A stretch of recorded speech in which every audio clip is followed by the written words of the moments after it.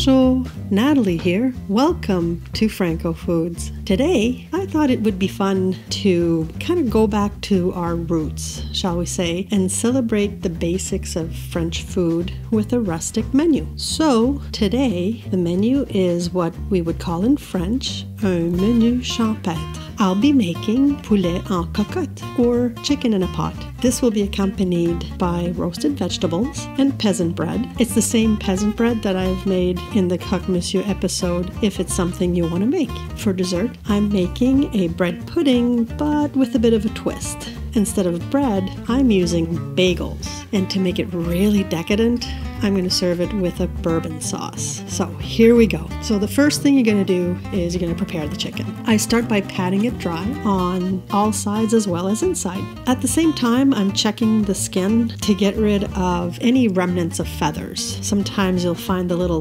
hard part of the base of the quill. It's always just a good habit, I guess, whether you plan on eating the skin or not. Now, to prepare for this episode, I tried to find some information on the history of poulet en cocotte. I found a lot of recipes, a lot of variations, techniques, but no story of historical significance. So then I started thinking about it, and I thought, it kind of makes sense. There's no real time in history or where, here is poulet en cocotte. It's not like something like, how they came up with butter. It was an accident. I can easily imagine in this case, the way the chicken is cooked in a pot, that's the way women, men, whoever's cooking have been doing it for centuries. I mean, if you think about it, you can imagine even in the 1700s or even maybe before then, the wife on the farm, and she just puts everything together in a pot,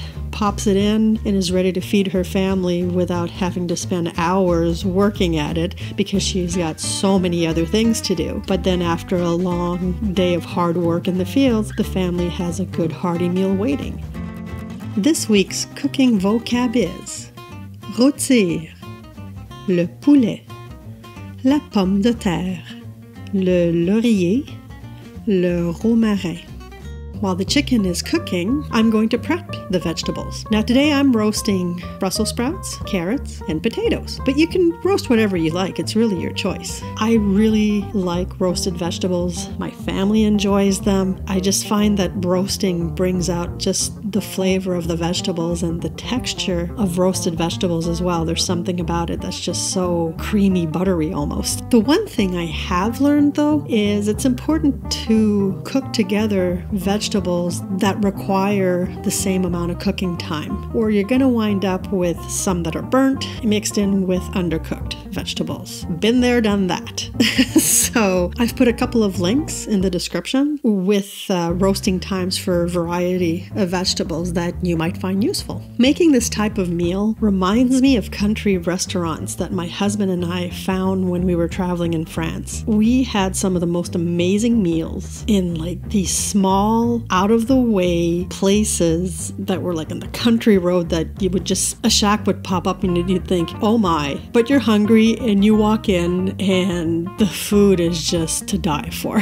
Usually these places that we've found, at least in my experience, the wife was in the kitchen, the husband is the host and the server. Maybe sometime there's a child there, another family member, but it's a family affair and they do it all together. There's actually a place in particular that I remember fondly. It was in the city of Dole, spelled D-O-L-E. Actually, fun fact, Dole is the birthplace of Louis Pasteur. So here we are in Dole. We wound up at a little place called Chez Cocotte. There may be 10 tables, so maybe 20 diners could be there at one time. It was an amazing meal, and the atmosphere was just wonderful. And the owner was chatting up with his buddies, at the bar. The locals were having a drink, and he'd come and chat us up and ask us questions, and he asked us if we enjoyed the food. And of course we did, so we of course were raving about how much we enjoyed it. And he just turned his head and yelled out to the kitchen, "Eh ma mère, ils aiment!" We just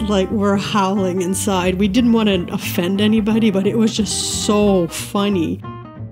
Now let's talk about the bread pudding. So I'm prepping this in the morning and I will cook it later on in the day. You kind of need to plan ahead to make this because you need to soak the bread in an egg mixture for several hours prior to baking. Now, the reason I'm using bagels is pretty simple. I just don't have enough bread on hand. So I'm using what I do have, which is 2 types of bagels. I've got blueberry and I've got cinnamon. Also, the recipe I'm following calls for raisins, and most of the people in the family are not huge fans of raisins, so I'm just going to skip those altogether. Now, so according to my timing, I figure that I'll be able to let the pudding sit in the fridge for about 6 hours. This dessert is best served warm, so depending when you bake it, you might need to reheat it a little bit prior to serving. I'm going to make the bourbon sauce for the bread pudding. Now, I've made a few changes to the recipe to accommodate what I already had on hand. I'm a big believer of using what you have on hand, if possible, in a recipe. So in this case, even though it calls for light corn syrup, I'm using dark corn syrup. I don't think it's going to be a big deal, but I also happen to have smoked maple bourbon on hand. So I'll be using that instead of regular bourbon, which I think should be quite delish. If you're in the mood for some comfort food, in my opinion, this meal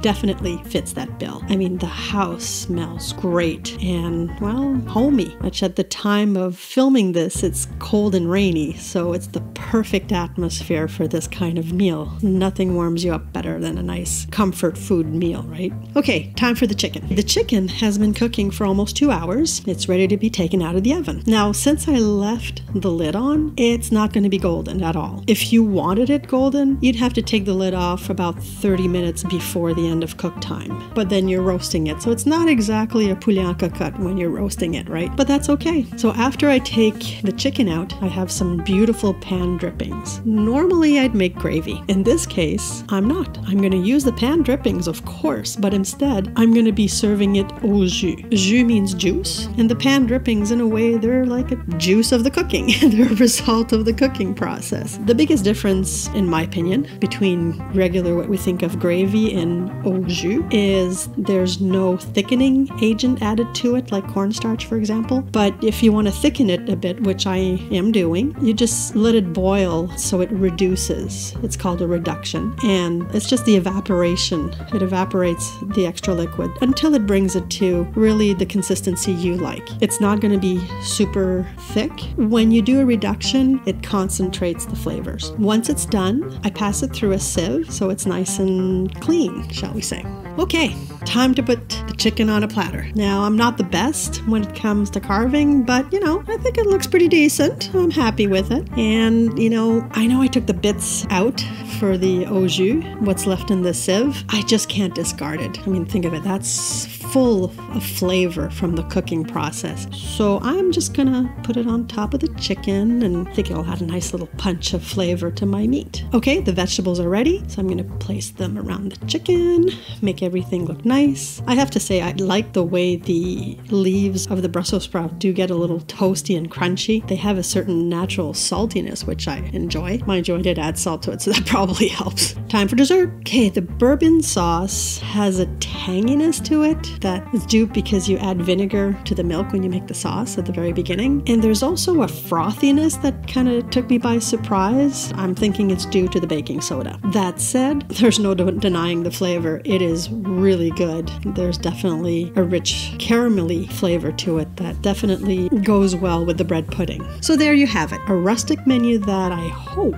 is worthy of the small French restaurants you find on the countryside. I've really enjoyed making this meal and my family certainly enjoyed eating it. I hope you give some of these recipes a try. All the recipes are linked in the description. If you enjoyed this video, go ahead and click the like button. Until next time, merci et à la prochaine!